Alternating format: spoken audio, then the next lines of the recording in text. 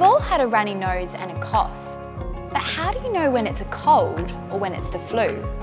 And what's the difference? Well, they're both viral infections and they do share some symptoms.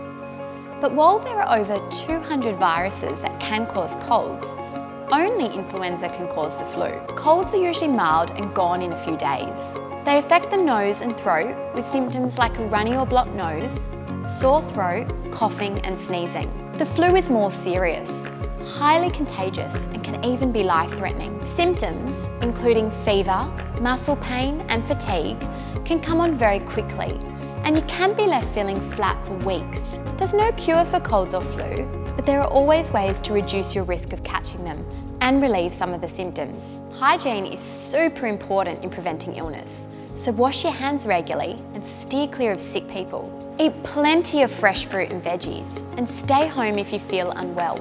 We also recommend getting the flu vaccine every year. If you feel sick, rest up and drink plenty of fluids. You can try paracetamol, nasal sprays, lozenges and hot drinks. And you'll definitely need your favourite TV show and a comfy blanket. Doctor's orders. Speaking of doctors, you shouldn't need any, but go see one if you have a high fever that doesn't respond to paracetamol, have difficulty breathing, chest pain, dizziness, confusion, severe vomiting or a rash. So now you know the difference between cold and flu. For more answers to life's big questions, visit our YouTube channel.